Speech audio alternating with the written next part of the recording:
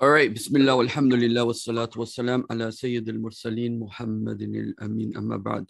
So, alhamdulillah, we've progressed to a certain point.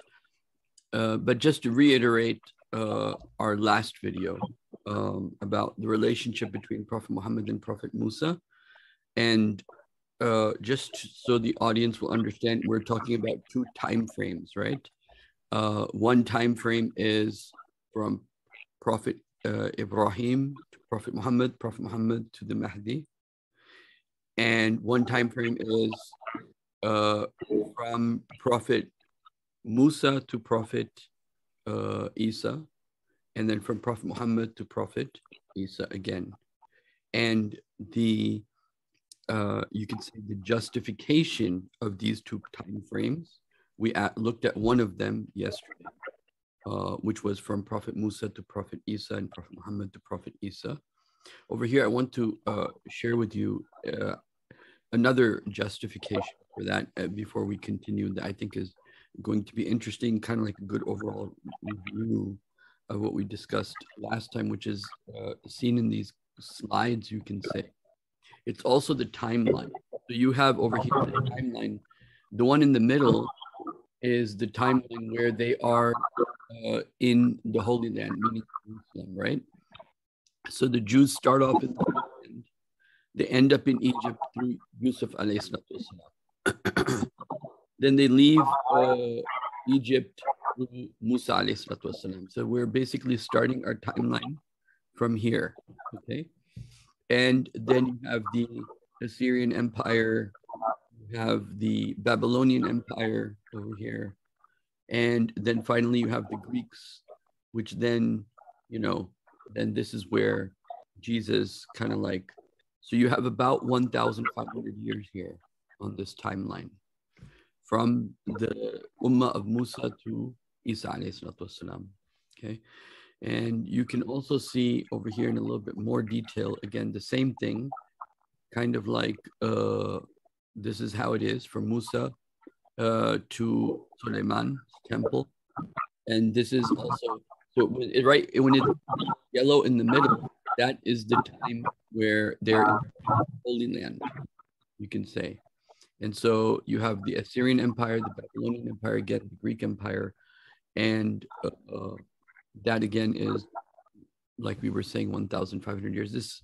There's a lot of other tables showing the same thing from different perspectives, but I just wanted to shed light on that time span as an ummah, also that there's some similarities, because Imam Suyuti and others have indicated that the lifespan of this ummah would be around, give and take, 1,500 years.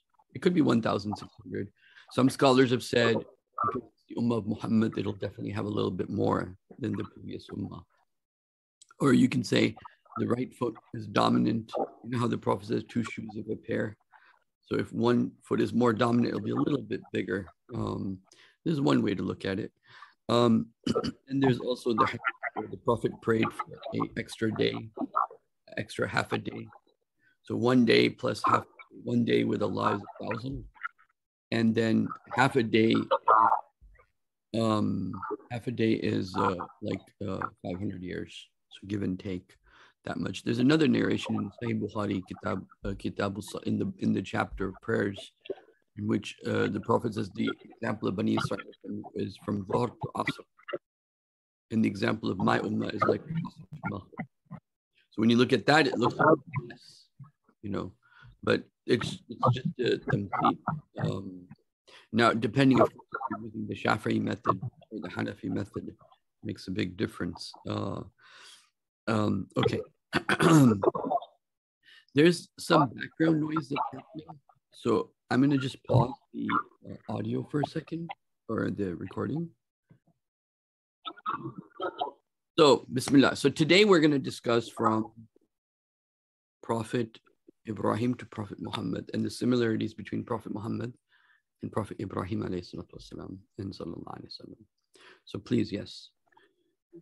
Relating that back to something we talked about yesterday, is that yesterday we tried to establish, in order to resolve the conflict in the Ummah between Shia and Sunni, the Zuriyat of Sayyidina Ali alayhi salam being on the wazan of the Zuriyat of Sayyidina Harun alayhi salam, means that because the Zuriyat of Harun alayhi salam had the mansab of imamat in Ummat Musa alayhi salam, in our Ummat, the Zuriyat of Sayyidina Ali alayhi salam has imamat. But what that means in particular, we don't want to get into the conflictual territory just yet, but it's the same. And this is going beyond Shia and Sunni. It's talking about the sunan of Allah subhanahu wa ta'ala in regard to these ummahs. So the patterns, the deep structures that can be established very clearly from that sort of perspective. Now, the second thing I want to mention at the beginning, starting to go into today's content, is the Waqia of Ahd Ibrahim. So we know that Ahd Ibrahim, what happens first is Allah subhanahu wa ta'ala shows Sayyidina Ibrahim alayhi salam a khwab, or a dream, and in that dream he's sacrificing Sayyidina Ishmael alayhi salam, right? And sometimes we find this debatable. The Yahud say Sayyidina Ishaq. I very strongly assert that it was Sayyidina Ishmael al-Islam, because the hikmah is that, your son is like your nafs. Your son is like your nafs. He's like your baqa after you, right? So at that point, Sayyidina Ishmael al-Islam was the only son of Ibrahim al-Islam. So what Sayyidina Ibrahim al-Islam is being asked to sacrifice from Allah subhanahu wa ta'ala is his own baqa after him. And at a certain age, when you reach a certain age, when you're older and you have a son, and then he's your only son, right? The nafs of your son is more important to you than your own nafs to some degree. When the child, especially for men, when the child is just a baby, the man doesn't know what to do. Like, what am I going to do with this thing, right? He cries but once the child begins to help you, like, get me my scissors or get me this, and it becomes useful, like the way Ismail was for Ibrahim, helping him build the Kaaba. And you begin to see, okay, he's beginning to learn what I want to impart, right? So now he's really nafs in a sense, right? Because he's like a reflection of what you want for the future, right? So anyway, yes. Genetically and mimetically, if you have that mutabakat with your children, and so that's what Sayyidina Sayyidina Ibrahim al-Islam is being asked to sacrifice, is his own baqa, his own existence after him, and so that's the hikmah of the Qurbani, And then Sayyidina Ibrahim al-Islam acts on it, but then Allah subhanahu wa ta'ala replaces Sayyidina Ishmael with a ram.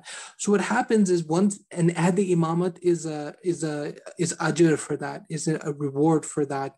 That's when Allah subhanahu wa ta'ala says, Ya Ibrahim, I will make you Imamun Nas.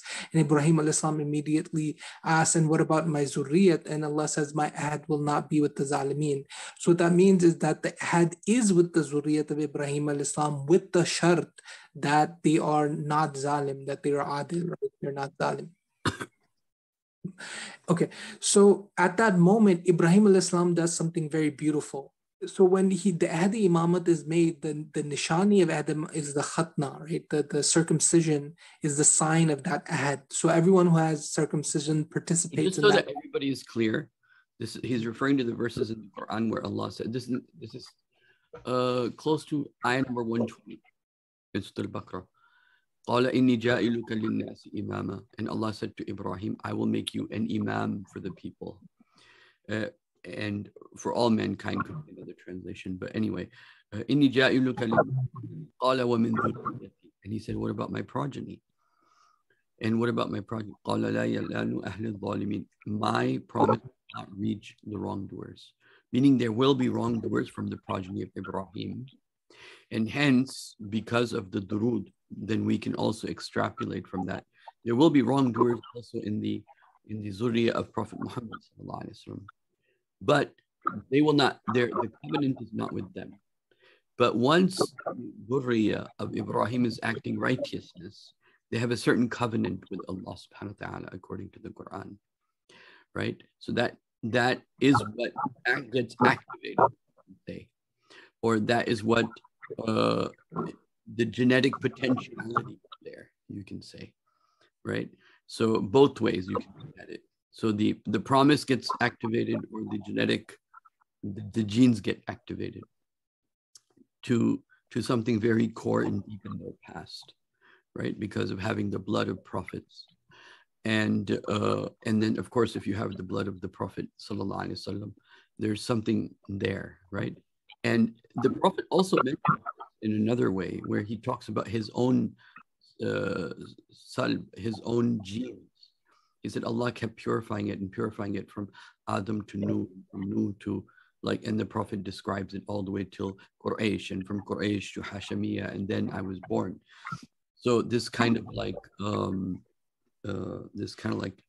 purifying the gene of the Prophet sallallahu alaihi wasallam to be ready for this great mission, right? While everything else, there are other great genes like the other prophets are also, but now we're looking specifically Prophet Ibrahim and Prophet Muhammad sallallahu alaihi wasallam. And the relationship between Prophet Muhammad and Musa is like particularly, I look at it as an ummah, as the ijma' of the whole ummah. But now with Ibrahim, it's specific in a sense to lineage. Am I right? It becomes specific in terms of lineage. With Ibrahim to Prophet Muhammad, and from Prophet Muhammad to, let's say, the Mahdi. Yeah, that's a difference. With Musa alayhi salam, there's no direct lineage, but with Ibrahim alayhi salam, there's a continuation of the istafat process, right? The Mustafa is increasing directly in the lineage. Okay. Yes, please continue now on the new lesson.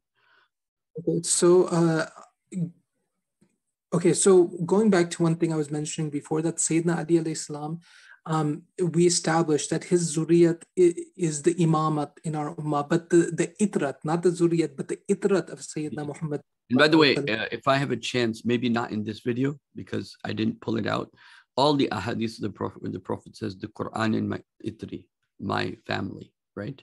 So Mahdi is also that family of the Prophet. And by the way, just so that any Sunnis listening to this, they should be clear that always, Ahlul Sunnah wal Jama'ah, we've always considered the family of the Prophet as a role model.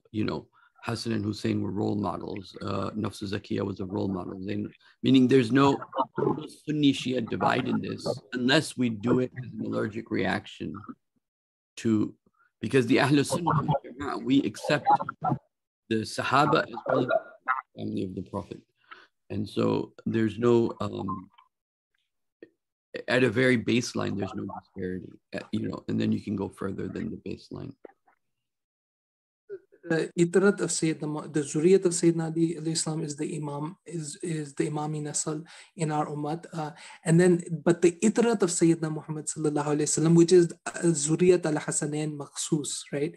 Zuriyat al-Hasanain has a new mansab, which is Sayyidi.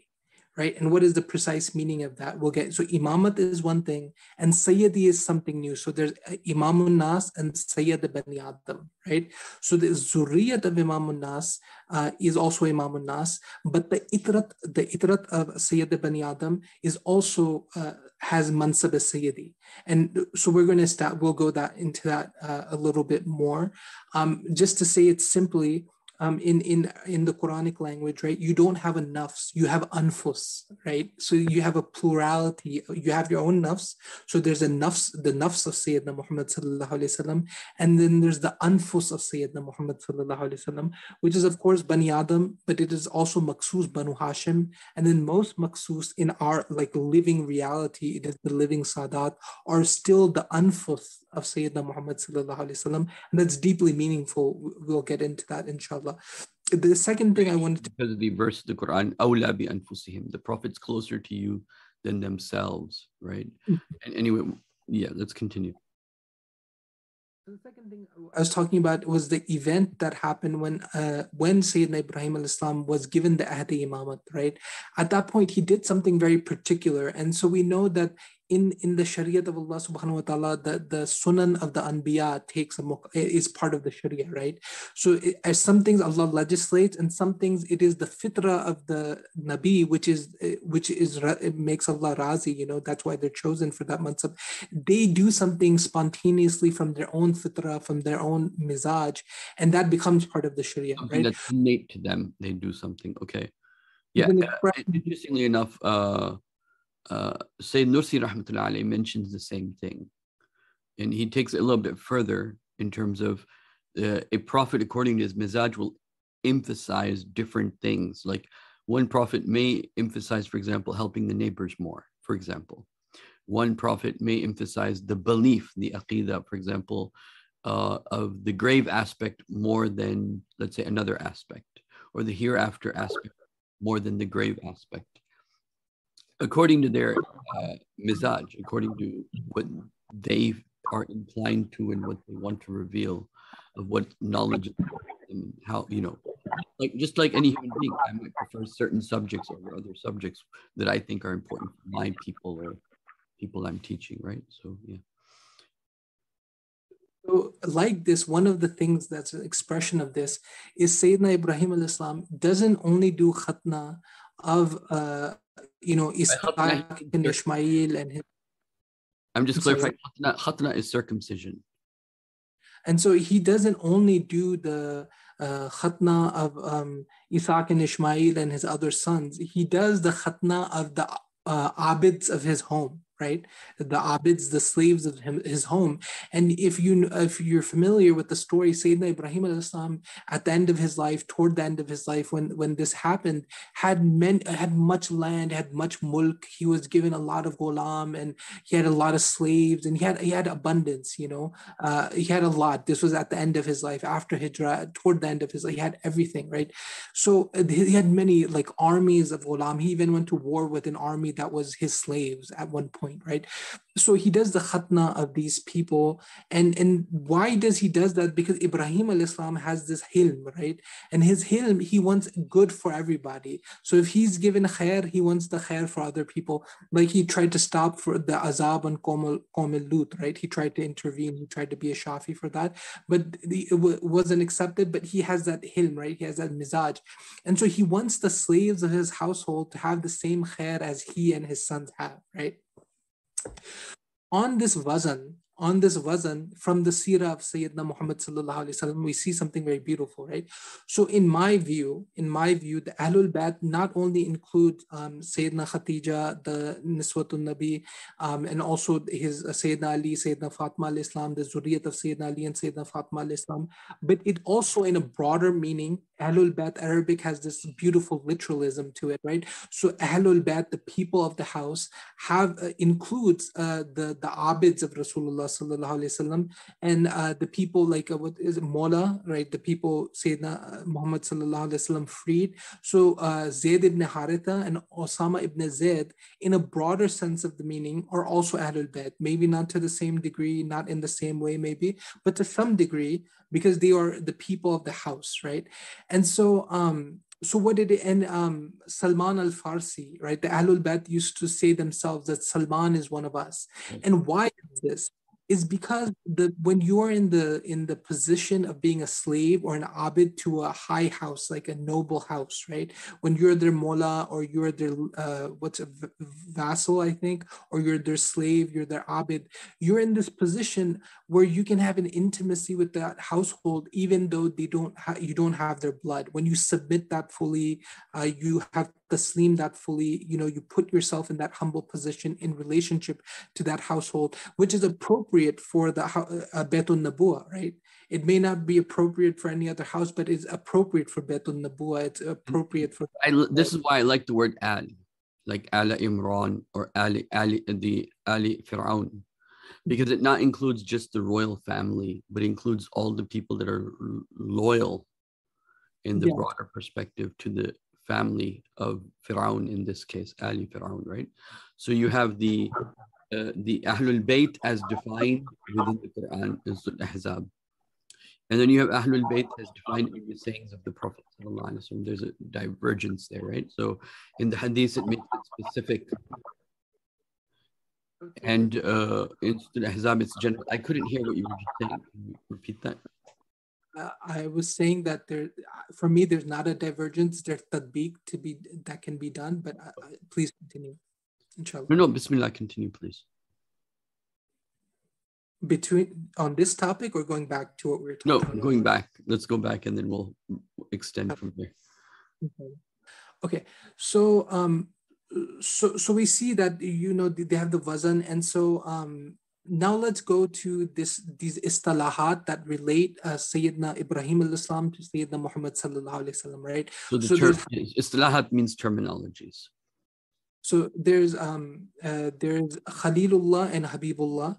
There's Imam al-Nas and Sayyid Ibrahim, Sayyid Waladi Adam. And there's also, if we look at the muqamat in the Miraj, right, of Ibrahim al-Islam and Sayyidina Muhammad sallallahu alaihi wasallam relative to each other. So let's begin there, inshallah.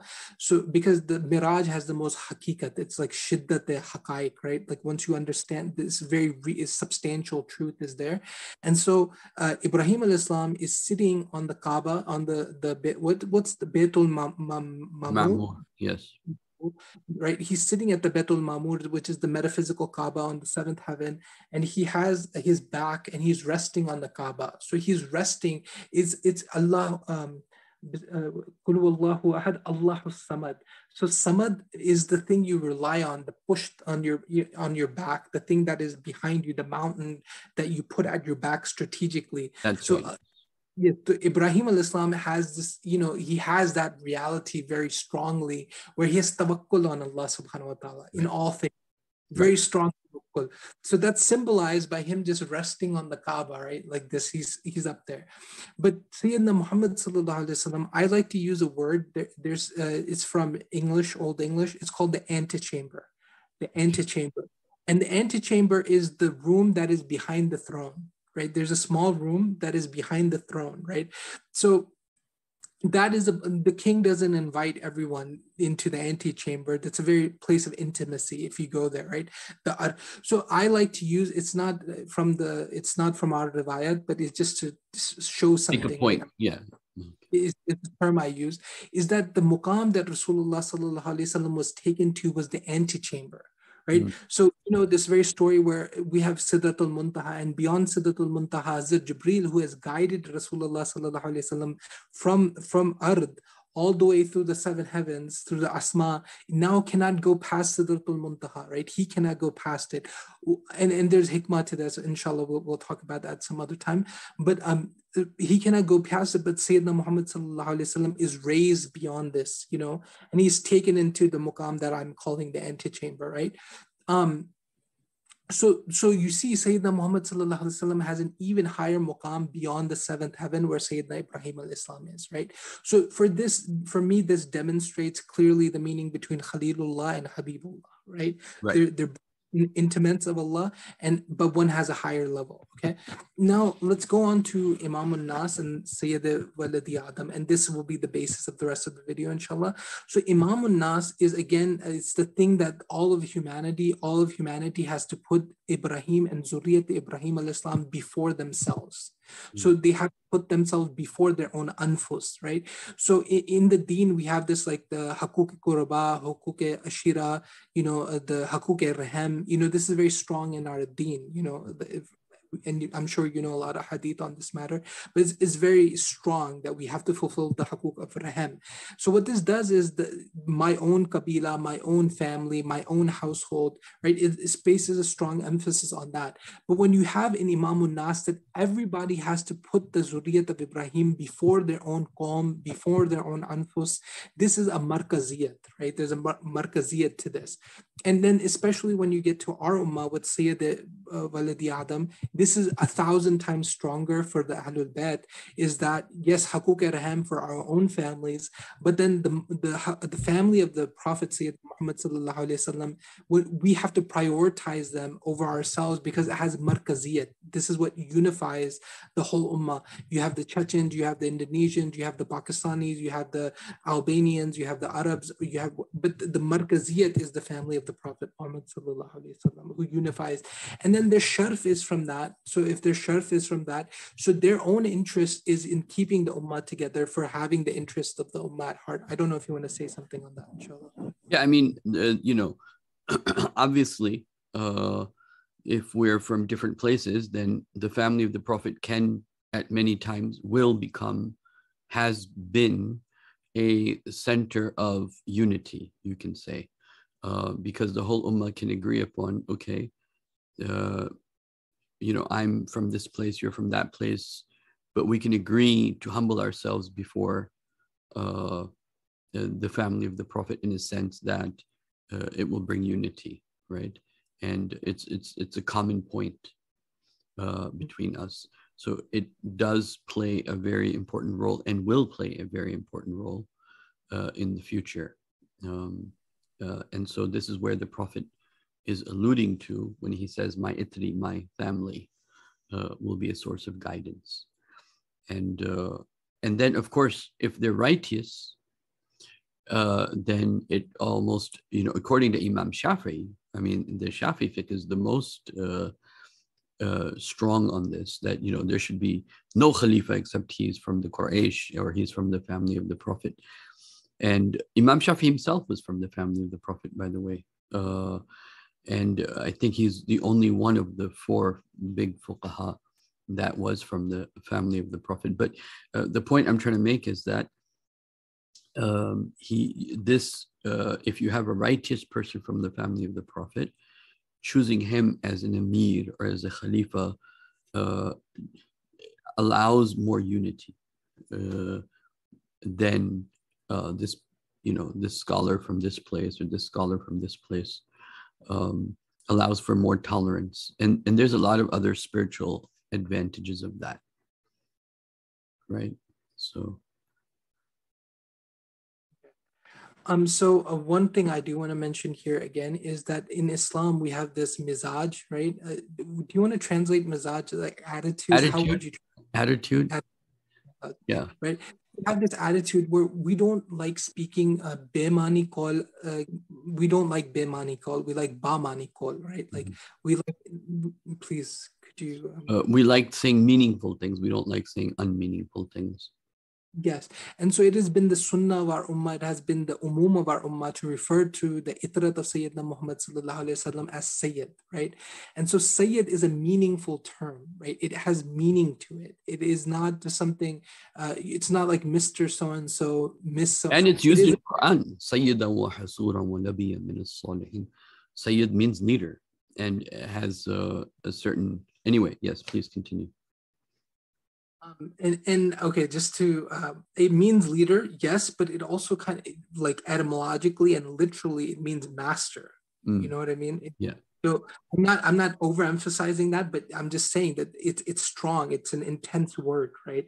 And there's a reason that the itrat of Sayyidina Muhammad sallallahu alaihi wasallam is referred to that in that manner, is because again, they metaphysically, not biologically, but metaphysically have been given more access. If they are muttaqi, they follow the sunnah, they have adala, then they have been given exceptional access to Nur Muhammadi sallallahu alaihi wasallam and the ability to embody that in our ummah. And we need it. It is an institution that after Khatme Risalat and Khatme Nabuat, we need this sort of institution where you have some people who, if they observe taqwa, they have ability through Wahiya Khafi, not Wahiya Jadi, through Wahiya Khafi to tahweel of the Quran. You understand? Through wahi, and they have an exceptional tahaffuz, or at least the potential for exceptional tahaffuz of wahi khafi. I don't think you mean tahweel al-Quran. Tahweel al-Quran would mean to change Quran. You mean tahfiz al-Quran, probably, to protect the Quran. I meant interpretation. Or ta'weel. You mean ta'weel. Okay. Not tahweel. Okay. Yes. Over here, I want to mention something in the process of unfolding history. So there's certain things Allah has put in place as kind of like protection for the ummah, right? So in terms of places mustaqil, yani, or mustamir, places that have always been a place of guidance, the place that Allah, the Prophet of Allah has always pointed to is Syria, the people of Sham. And they'll play a role from beginning to the end in terms of guidance. And then the other places like Najd, they'll always be like a source of fitna. So that's in terms of places, right? So the ulama of Syria are very important in that sense, right? And that technically includes Yemen, Palestine, this whole area, okay? These people, they have a certain level of guidance that there's a certain potentiality there that is not there in other places. Then you have the mujaddidin. In Allah yabasu ala ra'si kulli mi'atin amin man yujaddidu laha dinaha. That Allah raises in the beginning of every century people that will revive the deen. So this is the second thing that's happening in the process of history. The third is that Allah subhanahu wa ta'ala replaces one people with another people and gives guidance to the new people over the previous people. So like you see, the guidance was with the Arabs. This is again referring to some things that Dr. Rahmatullah mentions, that certain people had guidance and then it was given to other people. The Arabs had guidance and was given to the Ottomans. Ottomans had guidance, now it's been given to another. You can say in that sense, in terms of the Mujaddideen, the Indian subcontinent probably plays the biggest role currently. So you have the Indian subcontinent and the ulama there, particularly I consider, like for example, Mahmud al-Hassan, Sheikh Mahmud al-Hassan, and then from there, all the other babies that were born from there, like whether it's Tablighi Jamaat or Allama Iqbal or Abu Kalam Azad or all these different, right? And then we're like essentially a part of that inheritance. So you have Syria, you have the Mujaddideen, and then with the Mujaddideen, you have one people being replaced by another people collectively as the flag bearers of Islam. Then also in this, especially now especially in times of fitna, and it's not, remember when the Prophet said to Ali, Satakuna fitnatun, soon there will be a fitna, right? So it's Ali, the Prophet is telling Ali radiallahu anhu, right? Ali was the Khalifa at the time of fitna. Right. So the family of the Prophet is because in a time of fitna, when people are in disarray, they can't tell what's right, what's wrong. Well, one of the things to heavily consider, is what is the people that are righteous in the family of the Prophet, what are they doing? Right? Because there's certain things that just being from the family of the Prophet, you're not going to betray if you're righteous, right? Whereas a righteous person with good intentions who's not from the family of the Prophet may unintentionally end up betraying certain aspects. For example, it's very easy it's easier, not very easy, but easier for a certain person who's not from the family of the Prophet and he has good intentions and he's studying Islam to reject hadith total. Like, I don't accept hadith, meaning it's easier, conceptually easier. But the very fact you're from the family of the Prophet and that lineage is authentic, so that sanad is there, it's going to be much harder for somebody in that position to say, no, I reject all hadith, right? So there's a certain, you can say, dormant or kinetic potentiality that allows them to be guided in there's a certain thrust, a certain push. That if they're guided, they'll necessarily be in a certain direction. Okay. And then of course, people that are that have the du'as of the Prophet, then their dreams, their ilham, a certain type of internal thinking and inspiration, right? If you are going to somebody, like if there's somebody from the family of the Prophet and you respect them, or you incline towards them, then the Prophet is already inclined towards his children, the way Ibrahim was inclined towards his children, right? So now you're getting closer to the Prophet in that respect, right? And there are many people who have had dreams that just for one hadith on that point is shortly, Hazrat Abu Bakr radiallahu anhu actually said, and Hazrat Abu Bakr radiallahu anhu doesn't have a lot of hadith. He said on that fulfill the haqooq of Nabi sallallahu alayhi wasallam by fulfilling the haqooq of his family. Yeah, and Omar used to say, radiallahu anhu, that I prefer the family of the Prophet over my family, right? And he said this to his son, meaning that I don't care about you as my child, but what the children of the Prophet, their position is much more important.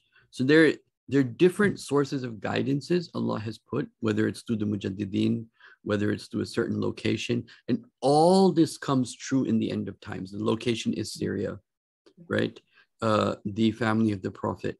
And so all these things are going to come true, both in a sense for Ibrahim, as well as, because that was the wish of Ibrahim, his Prophet Muhammad and his progeny, right? If I can mention this in another spiritual dimension, Dr. Sab says this, also, and so I wanted to bring that up, is that, the greatest reward a person can have in the path of Allah is to be shaheed, to be killed in the path of Allah.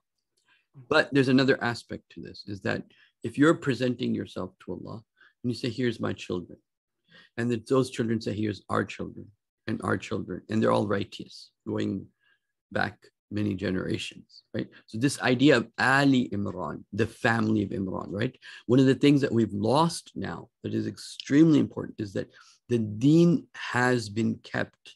And if you look at history, you'll see this.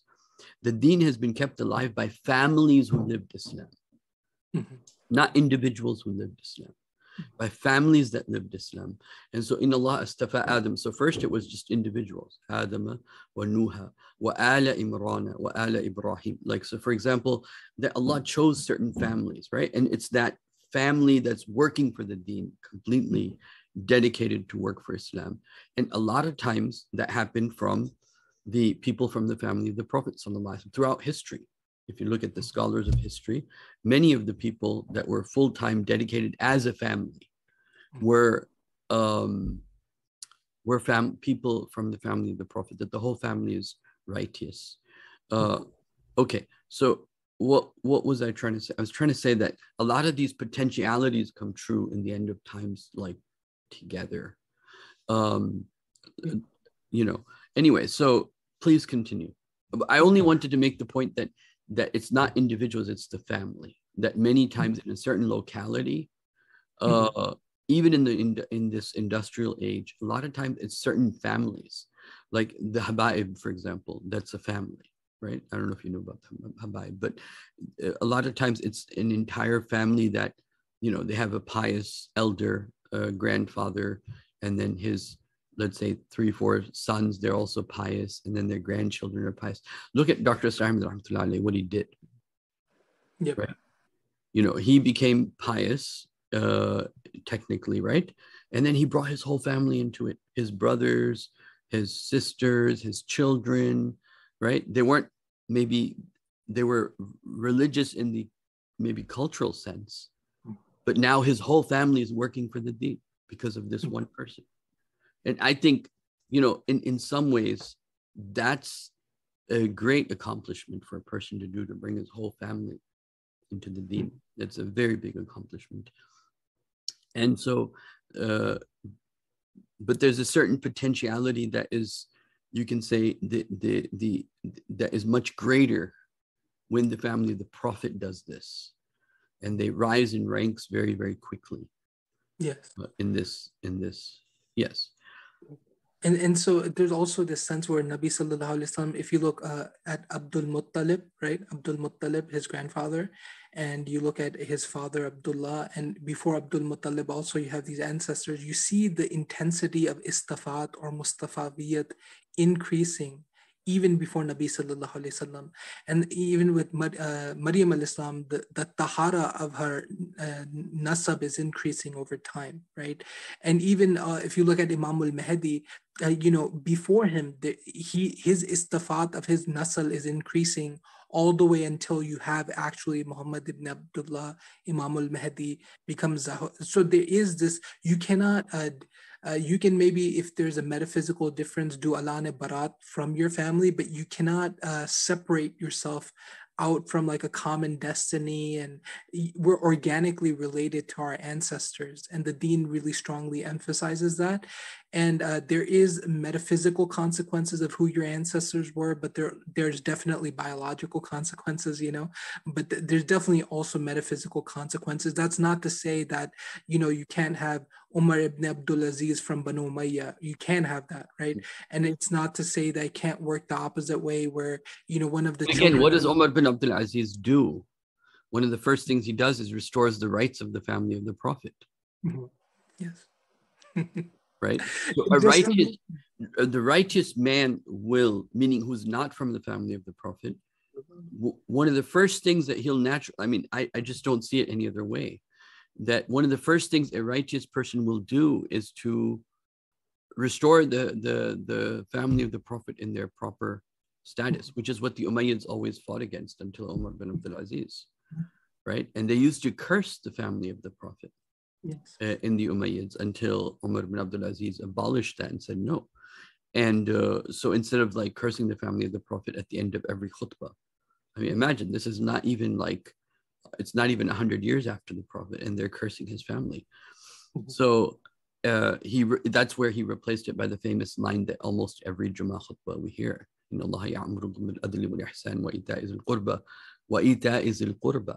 See, and do right to your relations. وَإِيتَاءِ ذِي الْقُرْبَى وَيَنْهَى عَنِ الْفَحْشَاءِ وَالْمُنْكَرِ وَالْبَغْيِ يَعِظُكُمْ. So yes. And I won't, I also want to admit this, acknowledge this reality.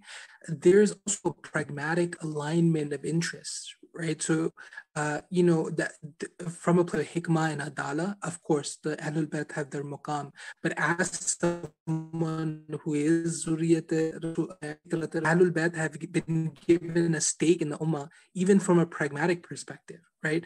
Because the more the Ummah does well, and of course the Ummah cannot do well until they have adab of Ahlul Bayt. It cannot happen. But when they do have adab and the Ummah is doing well, that's when the natural interest of the Ahlul Bayt is also, abundance, it is also increasing. So there's this hikmah to it, even from a pragmatic perspective. There's an alignment of interest between the unity of the ummah, the iqamat of the deen, and the interests of the Ahlul Bayt have been put together in a very beautiful sort of way.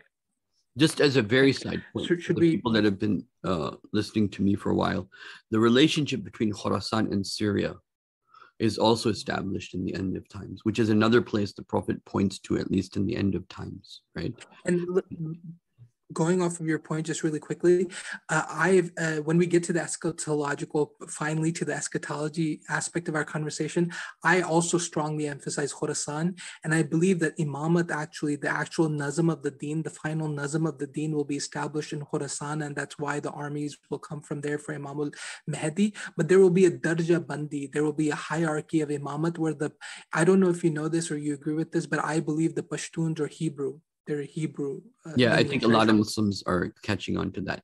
The other possibility, just so that your eyes are open to this possibility, is Muslims in Africa. They were also Hebrew, and many of them have also become Muslim. So just so that we don't lose so the Pashtun are definitely the Jewish, lost tribes of the Jews seem to have a lot of Jewish ancestry. There's no, Yusuf Zay, for example, so there's no doubt about that. The other possibility is Muslims in Africa, and one day I want to talk about that, and maybe these again might merge. A lot of these things might merge in places like Turkey, where the Prophet says it will be the Banu Ishaq who will come to Turkey.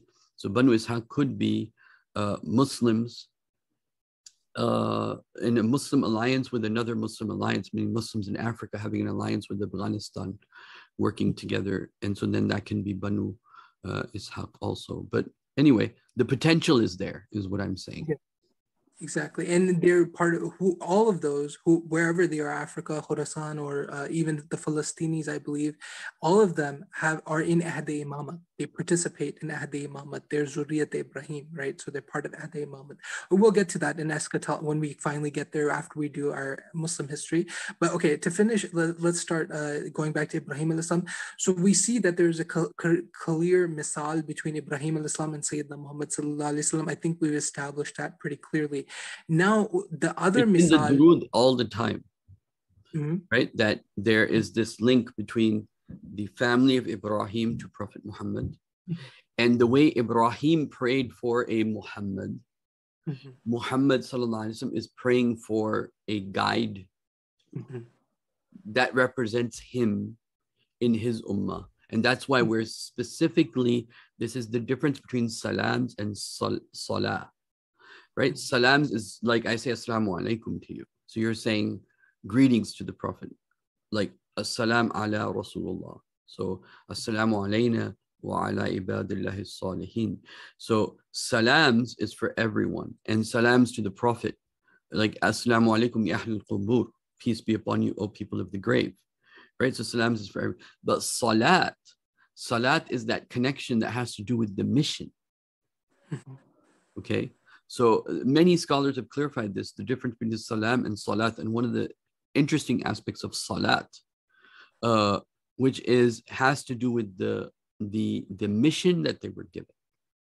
So when we are saying Allahumma salli ala Muhammad wa ala ali Muhammad kama sallaita ala Ibrahim, the way you did salat, the way you fulfilled the mission of Ibrahim to build the Kaaba, to have Hajj, people coming here every year, and then finally the coming of the Prophet, the way you fulfilled those desires, or that mission of Ibrahim, fulfilled those desires of Prophet Muhammad and his family, right? And Al is very broad. It is specifically his family, but then those people that are loyal to him and his family and his cause. Okay.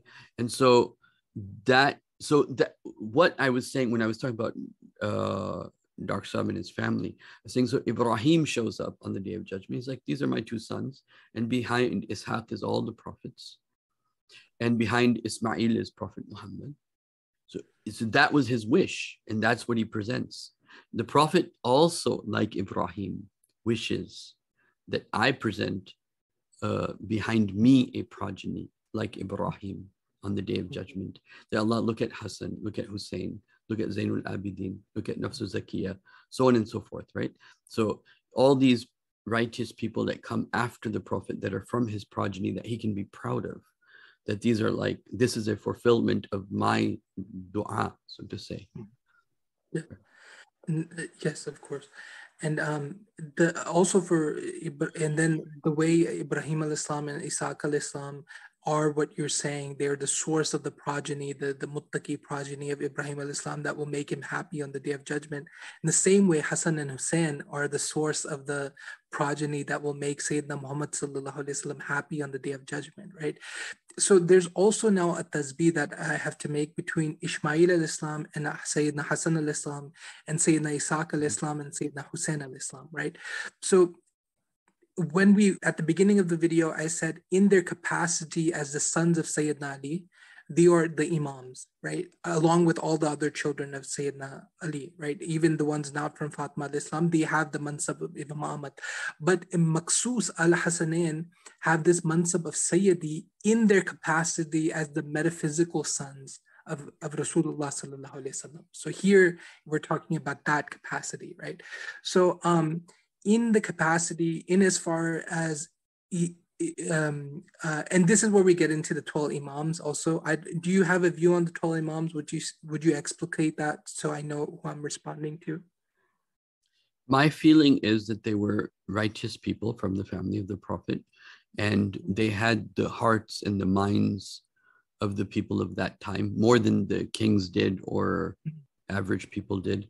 You know, starting with I consider, like Abu Hassan Nadwi rahmatullah alayh, the Mujaddid of the 2nd century is Abu Hassan Basri from the family of the Prophet. He is the Mujaddid of the 2nd century, and then Abu Hassan Ashri in the 3rd century after that. So starting with Omar bin Abdul Aziz, then Abu Hassan Basri rahmatullah alayh. And so again, so he was the Mujaddid of the 2nd century. So I consider the Imams to have been, not in the context of how we see them today in terms of the archetypes of Shia and Sunni, but as history played out itself within that time as we look back. These were righteous people in righteous families trying to stand up for the deen and fight for the deen, which is why a lot of the time the family of the Prophet is the only family that ended up fighting against the Umayyads, fighting against that oppression over and over and over again. So whether it was Imam Zayd, like the Zaydi Shias are the closest Shias to the Sunni, right? And we really need to create a dialogue with the Zaydi Shias for that reason. Because anyway, so what does Imam Zayd do? Imam Zayd he leaves the Umayyads, establishes his own khilafah according to the Sharia, right? And the Zaydi Shias are some of the best Muslims you'll find in the world today. Again, this is in that same area where Syria, this whole area of Syria, where these types of Shias are in a much closer position to us than the Ithna Ashariya. And there's many reasons for that, which we can go into, because I think there's Ali Shariati. I like the way he divides it, which is that he calls the Shias the black Shias and the red Shias. I don't know if you're familiar with this, but the red Shias are the mourners, right? They're just always crying, and this happened and this happened in history, and they look at everything through the lens of mourning and how everything went wrong, and that ends up with a lot of negative emotions. But he says the red Shia are the Shias that look at the justice aspect, right? The adala, right? Justice.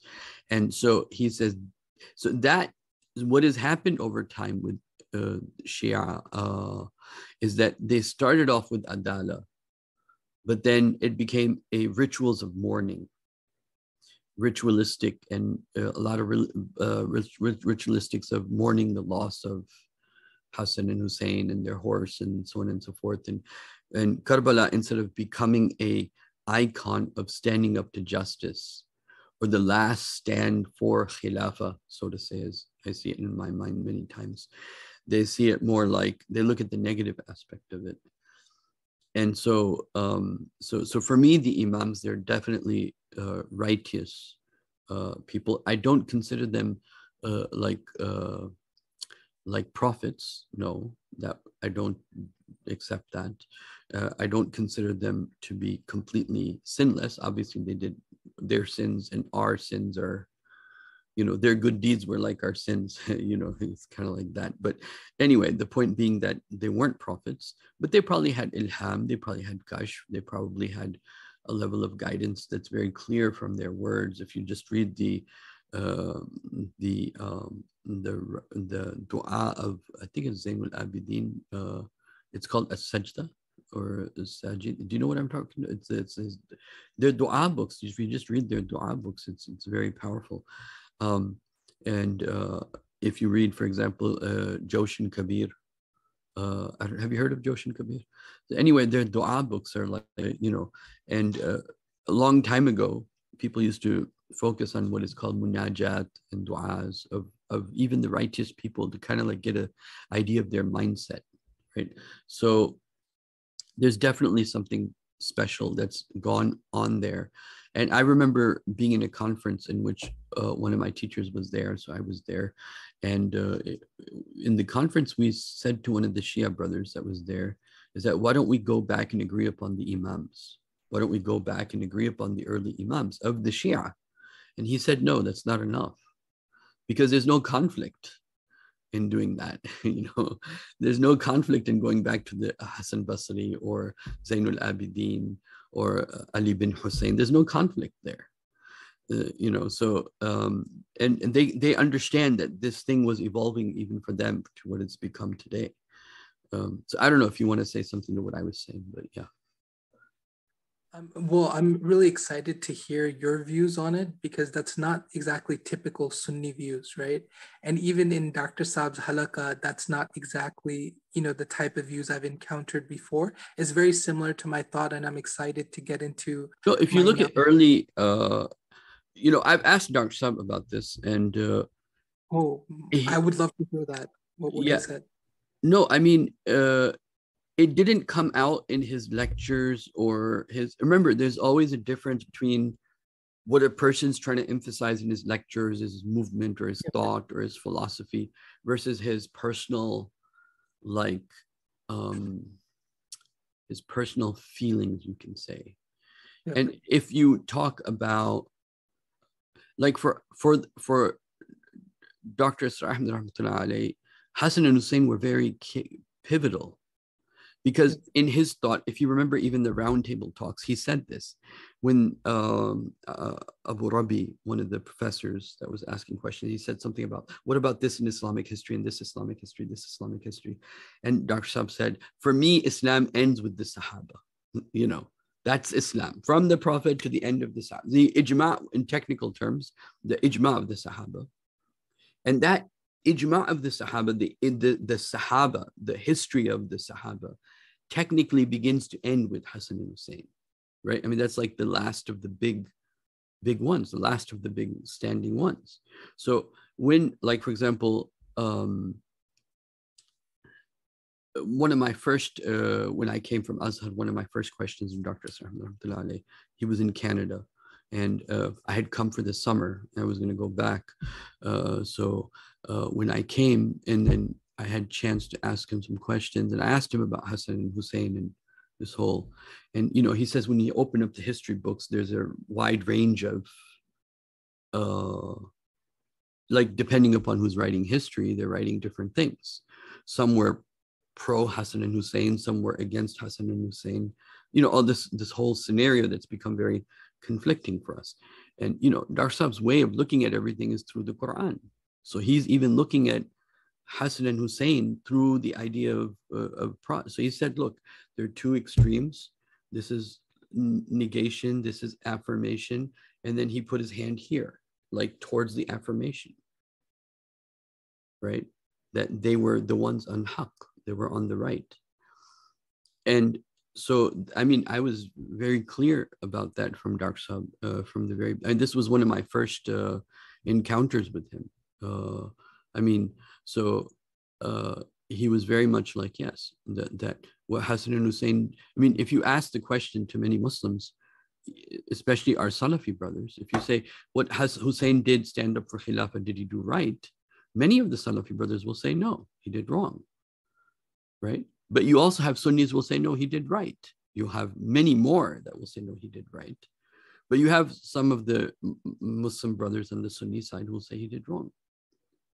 And, you know, in one of the lectures of Dr. Rahmatullah, he, in fact, you know, he appreciated this particular Shia scholar because of what he explained of history. I don't know if you remember this particular conversation of his, but, you know, he was talking about that they had given a fatwa in Kufa, and that you know, that Hassan Hussein is on the wrong because he's challenging the Khalifa, and so therefore he deserves, because the saying, I forget in Arabic right now, but the translation of it is that Hussein was killed by his grandfather, because of the saying of the Prophet sallallahu alaihi wasallam that that if somebody challenges the Khalifa, you kill him.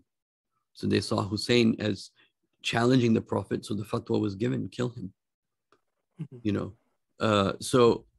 And anyway, why am I saying this? I'm saying this is that as history is playing out, and as we look back at history, where do you side? Do you side on the people that killed Hussein, or do you side with the people, or do you side with Hussein? Or do you side with and I just don't only see Hussein, I also see Omar, Abdullah bin Zubair is on the same side. They had different strategies, right? Because they were trying to keep Hussein from going to Karbala, actually. Ibn Abbas told him, don't go. Many other great companions, they made a last attempt when he was taking his family out. And the way, you know, Dar Saab does say that Hussein probably made a political mistake, purely at a strategic level, that when he showed them the letters, these are your letters, they were definitely like convinced, okay, we definitely have to kill him and get rid of the evidence, because the letters, I'm sure you heard this from him, right? Or I'm sure you heard it. Huh? Yeah, I'm familiar with him saying that. You know, So Dr. Saab says, I wish that he didn't show those letters, because showing those letters gave him no breathing space after that, because they had to get rid of the evidence. So he says, well, that was a political ijtihad that if he had avoided, then he would have been maybe okay. But, this all guesses. Death is written when it's written. But yeah, no. So I think that the Imams of the Shia, we can agree upon those. There's no, and I think there's a lot of spirituality from their works that we have currently that can come out of that, and that should be emphasized and taught in our schools, because the Sunni scholars need to know what the Imams of the Shia were all about. Mm-hmm. But unfortunately, in general, history is not taught. And then history is just not taught in Islamic schools anymore, really, to study all the, they're taught fiqh and hadith literature mostly. And then some Quran from the perspective of Asbab al-Nuzul. And I'm not belittling that, astaghfirullah, but it's just a reality that our Dar Ulum courses went from 14 years to 7 years, and 7 years to 4 years, and 4 years to less than that. And the quality of the teachers, like myself, and the quality of the curriculum is all gone down.